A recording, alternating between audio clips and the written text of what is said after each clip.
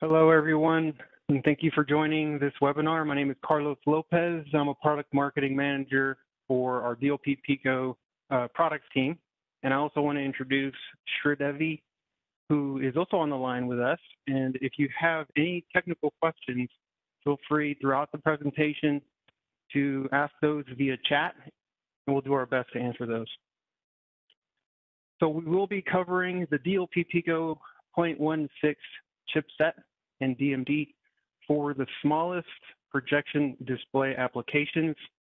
We'll start off with an introduction into DLP Pico technology, and we'll go into an overview of the 0.16 chipset itself, and we'll then talk about the projection module size and how small it can get and the performance. And we'll also share some examples of ultra compact display applications this chipset would be a really good fit for. And we'll finish with how to get started and some of the resources that would be helpful. So for those that are not familiar with DLP, it is a technology that's a leader in digital cinema projection and MEMS. In fact, 9 out of 10 worldwide cinemas use DLP technology. At the heart of the technology is a digital micromirror device, or DMD, which has an array of mirrors that digitally switch, and it's an extremely versatile technology, and so it works with LED illumination, lasers, lamps, and it also works across a very broad spectrum of wavelength, as you can see down on the bottom. So when you think about DLP and you visit us on the web, you'll see a few different categories of DLP products.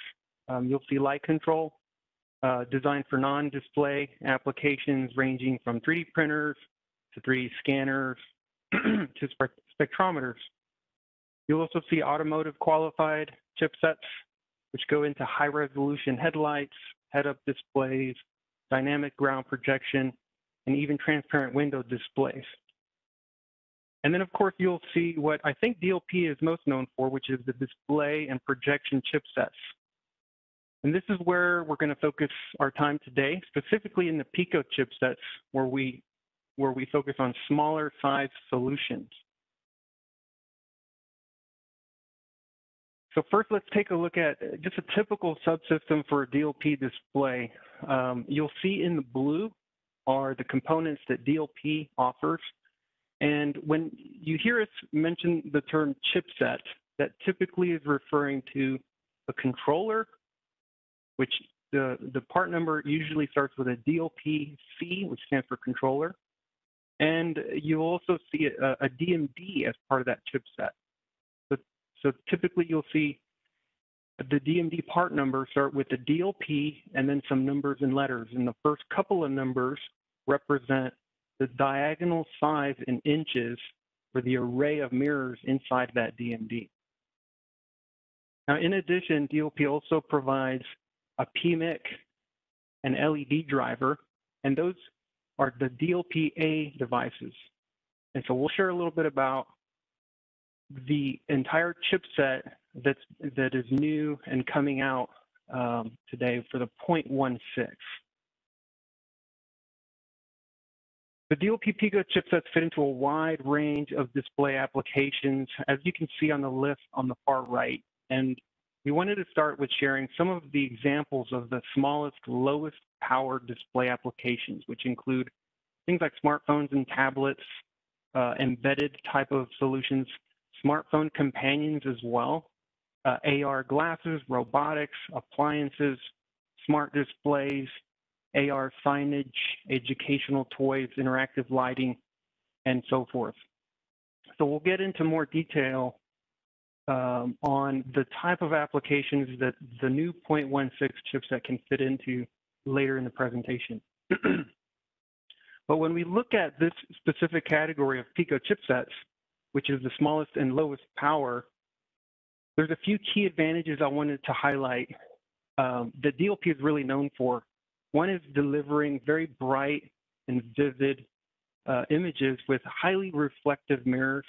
And so today, The smallest DLP Pico chips had an array of mirrors of 0.2 inches, roughly, and they can get all the way up to 300 lumens. And then, of course, there is low power with highly efficient optical systems and image processing algorithms like the content adaptive illumination control algorithm that is inside the controller. This enables brighter and lower power images. And then, of course, and this is where the focus will be today, there's also small size. And so with the 0.16, this will be the first time we offer a DMD with a micro mirror array under 0.2 inches. And so this is enabling the smallest optics ever with DLP technology.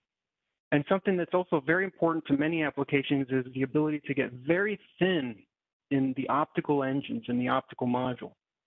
And this chipset really enables us to get really thin in our projection modules.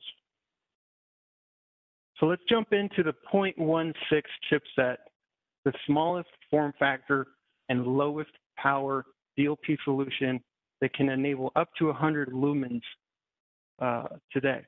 So this chipset has an array of mirrors that's roughly 20% smaller than the previous generation chipset, and the area of that array is 40% smaller than the next smallest DMD. And so overall, this enables up to 80% smaller optics than what we have in the market today with DLP in the optical module. And of course, it is offering this small capability with the ability to maintain or even achieve higher brightness and efficiency. The 0.16 chipset does offer two different options.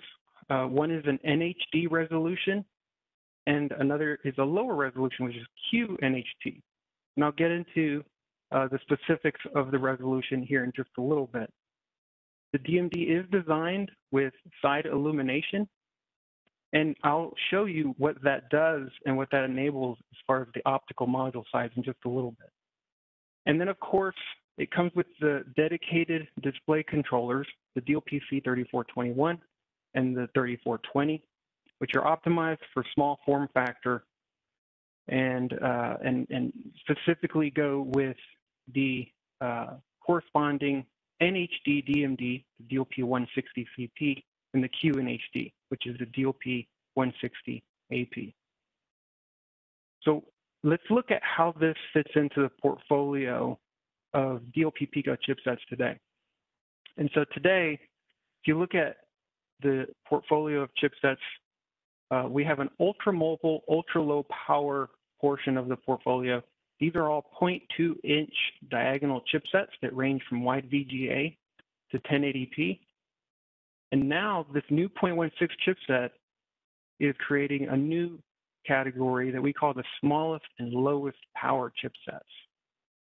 The QNHD has a max input resolution of 320 by 180, and the NHD has a resolution of 640 by 360 and can also go up to 360 hertz frame rate on a parallel interface.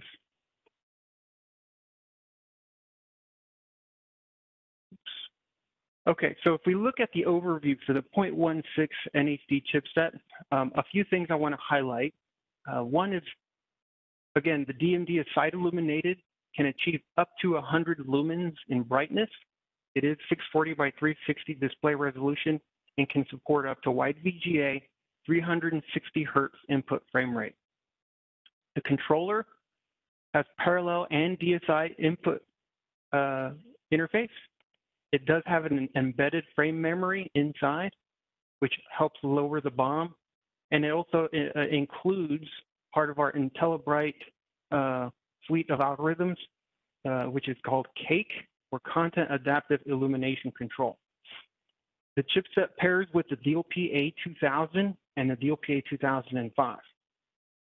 Those PMICs also drive the LED and can drive up to roughly 10 watts of power on the LED side. So some of the benefits you can see on the bottom are it enables the smallest form factor for the optical module, under 2 cubic centimeters optical modules, which is up to 80% smaller than the previous generation, lower BOM cost with the lowest cost optics and electronics, as well as eliminating external frame memory, DSI to parallel bridge if DSI is what you need. This already has DSI built in as an interface. And then, of course, with video performance coming from a really small package, the up to wide VGA input, keystone correction, and of course, maximizing the ability to efficiently project bright images at the lowest possible power with the content adaptive illumination control. And if you look at the QNHD chipset, there's very much, these are very similar chipsets. The only thing that I'll spike out are a couple of things. One, this one has a lower resolution, so 320 by 180, roughly half the resolution. And it has a max input resolution of that of 320 by 180, which is QNHD, and a lower frame rate of 60 Hertz. You still have the parallel and DSI input, embedded frame memory, the 8-bit RGB, 1D keystone correction, and also the same PMIC LED drive support. And so again, really what is this enabling for us? And really this chipset with the lower resolution for those applications with when it's an embedded system and you're really looking for an informational display type of performance with basic graphics, and you really need something that's maybe even monochrome. Even though it does have RGB capability, it will also support a monochrome black and white type of illumination if you need something very basic. So let's talk about the optics that this enables. So looking at the optical module size, initially in the Gen 1, which if you look at the 0.2 NHD that's available today, okay, the design for the optics was affected by the illumination angle. And so the DMD before was corner illuminated. And when it's corner illuminated, it makes it difficult to make the optics as thin as possible. The 0.2 NHD was the most affordable chipset in our portfolio. And that's why I wanted to share this as an example of what the 0.16 can do. There is another chipset called the DLP 2010, the 0.2 wide VGA. This one can enable, it is side illumination, and it can enable smaller optical sizes than this. However, the 0.16 is not only the most affordable, but also can get to the smallest size. So now comparing to this 0.16 design that our optics team was able to put together, this is enabling 1.65 cubic centimeters compared to 8.1 in the previous generation. Mostly because, like I said, the array area goes down by over 40%, and because it's side illumination, it enables inline optical designs instead of this U-shape that you had with the previous generation. And this enables us to get to really small optical sizes. And by the way, the 8.1 cubic centimeters was even assuming we were compromising a little bit on one of the tilt prisms just to make the height as small as possible, down to 9 millimeters. Over here, we were able to get the height down to 4.8 millimeters. So up to 80% reduction in optic size compared to a 0.2 wide VGA, which gets smaller than this on the left. It's about 48%, up to 40 to 50% reduction in size even. Okay. So now let's look at some of the example applications that this really small optical module using the 0.16 DMD can fit into and enable. And so first, let's take a look at AR glasses. In AR, some of the things and some of the benefits that you get with this chipset and with DLP technology. So in AR, you have to overlay information to improve productivity and throughput in applications like warehouses and remote service type of applications. You also need a high optical efficiency, which requires less illumination power for that target brightness level. You need fast pixel switching, which enables a high frame rate, low latency, vivid colors, and a transparent background. So as you can see in the image here on the left, you don't want to be able to see this overlay of the image. You want that image to be completely transparent. So high contrast is extremely important. And then, of course, content adaptive illumination control helps you to manage the power and the brightness and the smaller gaps between the pixels helps a lot too. So these are all some of the benefits you get from DLP and that come with the 0.16. Now, down on the bottom left, you can see an example 0.16 eyepiece optical design.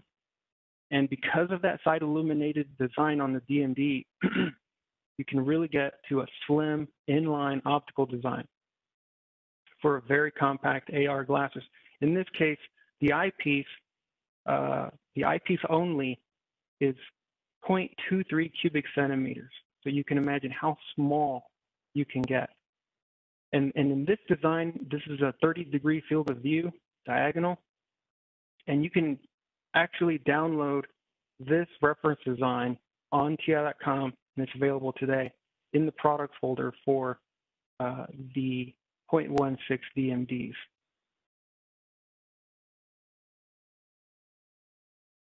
Now looking at appliances, again, this is where we can see some very unique industrial designs. In many cases, a large image is required from a very small form factor. On-demand displays that disappear when turned off are important.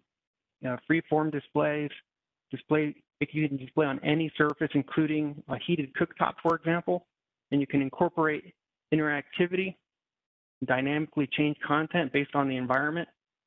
And of course, you can pair with transparent film to display on glass or refrigerators or other transparent locations, as you can see in those examples. And again, there's also an optical reference design available on TI.com. There's actually two designs in that reference design, one for a two-channel optical design with two-channel of LED, as well as a three-channel LED for a little bit higher brightness.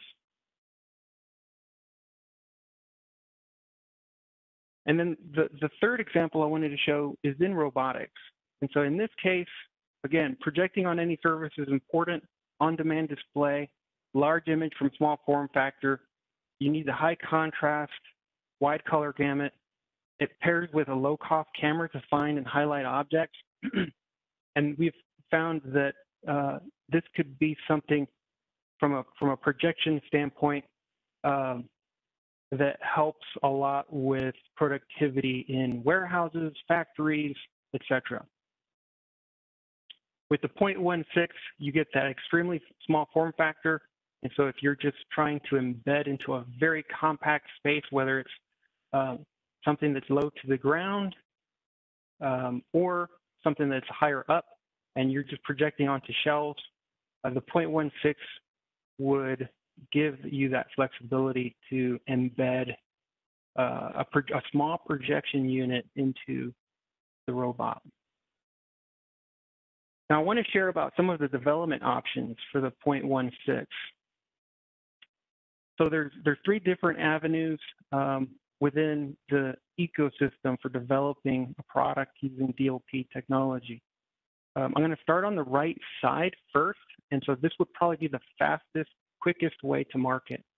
And so today, there are optical module makers, there are system integrators who have a lot of experience developing with DLP technology, whether it's the electronics or the optics, and they can develop a turnkey solution for you, whether you're embedding it into a product or it's a standalone product. Now, here in the middle, there's also an approach where you work directly with the system integrator. You have a little bit more customizability,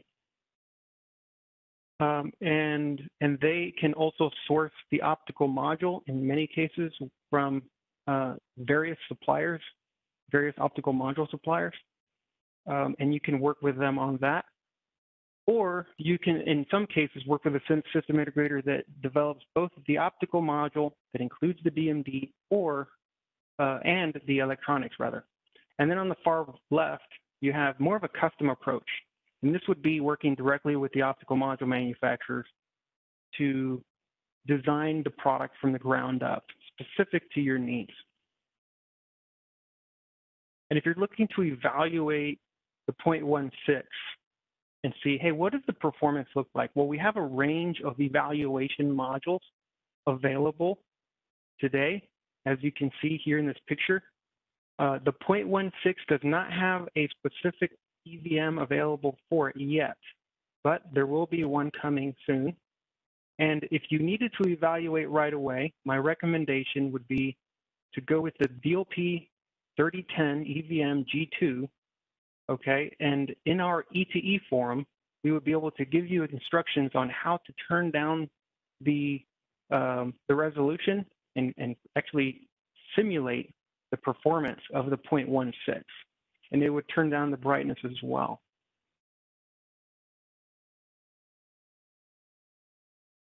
Okay, and lastly, there's several resources already available on TI.com.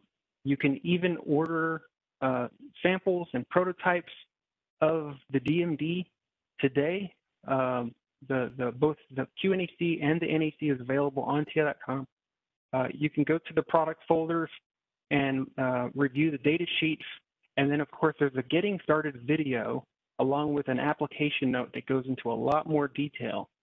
If you're new to DLP and you want to see, hey, how do I get started with this chipset on my product? That's where I would recommend you go first. Now, also, what I would also recommend is this TI DLP System Design Optical Module Specifications application note. If you're not familiar with it, it will give you a really good summary of what you need to know as you're trying to navigate the different optical modules that are possible for your 0.16 chipset or any other chipset with DLP. And then lastly, there is a third-party search tool that you can also go to on TI.com. It's available today, and it will give you a long list of all the optical modules and all the specifications for them, so you can search for the optical module that's on the shelf available today for your application. And there's also third-party resources in there as well for system integrators and other components that you may need for your product. So a whole host of resources for you there. And if you have any questions, you can ask that in the chat. But please note, you can go and visit www.ti.com/NPU, and you'll see this presentation so that you can come back and review any of this information. And of course, come visit us at ti.com/DLP, and you'll be able to find more information about DLP Pico products and specifically the 0.16 chipset. And so with that, I just want to thank everybody for joining, and I hope this was helpful for you in learning about the 0.16 chipset. Thanks, everyone.